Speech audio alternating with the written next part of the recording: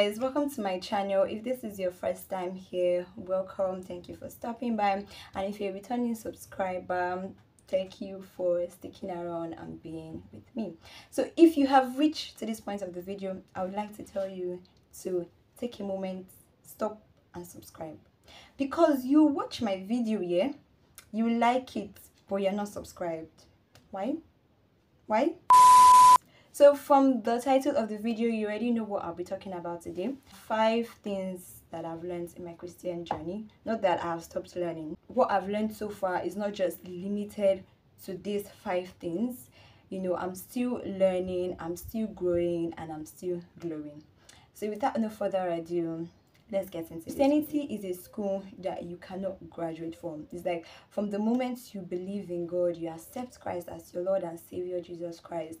It is a journey that you have started, and you would keep going until, Jesus comes and takes us home. And that takes me to my point number 1. I feel like the word of God is not emphasized the way it's meant to be. As a believer, your life is based on the Bible, is based on the word of God. The word of God is so important that even God used the word to create the world. Exactly. And that is why it's important, because it gives life. I was reading my Bible one day and I saw something that blew my mind. If you don't mind, I would like to read. So, when Satan went to go and tempt Jesus, and he was like, turn this stone into bread, and then this was Jesus' reply. He answered, the scripture says, bread alone will not satisfy, but true life is found in every word that constantly goes forth from God's mouth. Then you now see in John 6:36, it says, the Bible alone gives eternal life. Human effort accomplished nothing, and the very word I have spoken to you, they are spirits and they are life. And then when you think about it, the word of God is spirit and is life. So you're trying to tell me that this word of God, this Bible that we are just holding like is simple, is life in itself. And that is beautiful. God understood the essence of the word. That is why he was able to create with the word of God. As a believer, your word is important. Whatever you say is important. So by the time one thing I learned from my mentor is that if you can find it in the word, you can have it in your word. And I was like, yo, that's something. And it's true, because if you go to the word of God and you see what all God has said to you and about you as a believer, he said that you are treasured, he said that you are his masterpiece, all those things that you have said. By the time you are proclaiming it, it brings life to you as a person. You start building your self-confidence. These things are, even life and death is in the power of the tongue. The Bible understands. Faith comes from hearing, and hearing the word of God. The enemy is trying to keep away the Bible from us Gen Zs, so that if you don't read the word of God, you don't understand what God has done for you, and you will not be able to walk on this earth knowing that my Jesus has done it. And it's not fair.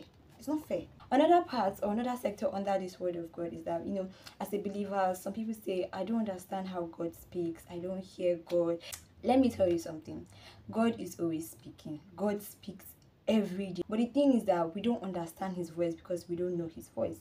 And that's why you have to dwell in the Bible. You have to dwell in the word of God. You understand when God is talking to you. You'll be able to discern, oh, is this God's voice I'm hearing? Or is this the enemy's voice? You'll be able to tell, because there is a way God speaks to his children, and then there's a way the devil will speak to you. This leads me to my point number 2. People do not understand this, because people do not understand that friendship with the Holy Spirit is very simple. If Jesus was still on earth here, probably he will not be in Nigeria. Like you and I know that Jesus will not be in Nigeria. He'll probably be maybe Jerusalem, anywhere, but not Nigeria. And then those of us that have not renewed our passports, those of us that don't have passports, will not be able to have access with him. That was why when Jesus was leaving, Jesus said, I will send you a comforter. A comforter. We really need a comforter, because you see this world? You see this world? You see this world? Comforter was needed. The Holy Spirit is not wind. The Holy Spirit is not fire. Though he moves through this, but he's not. The Holy Spirit has a personality. He's the third person in Trinity, basically. Someone you can relate with. And friendship with the Holy Spirit is very important, because the Holy Spirit is there always with you. He's by your side, whether you like it or not. And that's one thing you should know. Now, you know how you would normally relate with your friend, you know, when you want to gist, you have that person you go and gist with. That's who the Holy Spirit wants to be for you. He wants to be that friend. It might sound crazy when they say talk to the Holy Spirit. They literally mean like talk to the Holy Spirit. The way I'm talking right now, talk to him. Like, just say, Holy Spirit, my day went really well and I'm so happy. You tell him everything that happened. That is how he wants to hear your voice. That's it. I have this story here. It was a time I was having a test, an oral test, and normally how the test goes is that you call a number, the lecturer will ask you a question and you answer. And my normal number is 8. Anything 8, that's a lucky number. So I was in class and I was like, Holy Spirit, I don't want to work with my lucky number today. I want it to be your lucky number, your number, basically. And then, you know, the person before me was answering and I was like, Holy Spirit, I beg. And then I heard 9 and I'm like, 9? He said 9. Like, he didn't even shout. He's a gentle spirit. And I answered 9 and that test went really well. I want you to involve him in the little details of life. The third thing I would like to talk about is a lot of us, Gen Zs, we don't like to pray because we don't know how to pray. Growing up, nobody tells you that prayer can be the simplest thing ever. Prayer is communication with your father, with your daddy. Some of us like to start prayer with in Jesus' name, in the mighty name of Jesus, Heavenly Father, King of Kings, Lord of Lords, the I am that I am, God Almighty, the one who sits on the throne, the one that is at the right hand, the El Shaddai, the one who divided the rivers. Hey! I'm not saying it's bad. That's how you like to pray. Please, is good. You can pray like that. You can call him all the names. You can exalt him. See, God is your daddy. You can just go straight to the point. Basically, don't waste your time, because God, before you even talk, God already knows what you want to say. He wants you to call him daddy. Like, the simplest thing is prayer, and we don't know. Normally, saying God I beg, God please, is prayer. We don't know. And in Nigeria, we can say God I beg like 10 times in a day. We have said God I beg. So it's not just you talking. You have to give God the chance to speak. But I have learned from prayer that patience is built in the place of prayer. Like, you need to know God's opinion on something and you pray. If you cannot sit down and wait and listen, it will be tough for you. You feel like God is not talking to you. He's talking. It's just you. Now, don't have the patience to sit down and listen to him. The other part of prayer is praying in tongues. Mostly, I've heard this from believers, that why are you praying in a language you don't understand, that you are saying rubbish. If you know that you are part of those people, please stop. How do you say we are praying rubbish? The Holy Spirit is praying for me. You're saying it's rubbish? I'm sorry, yo. As a believer, I would encourage everyone to, ask the Holy Spirit to give you the utterance to pray in the Holy Ghost. Because, there are sometimes that words cannot carry you. You need the Holy Spirit to come and intervene, to come and take it. Because why do we pray in tongues? We pray in tongues because when we don't have those words, you're looking for those words to say. So the Holy Spirit helps you to pray with groanings.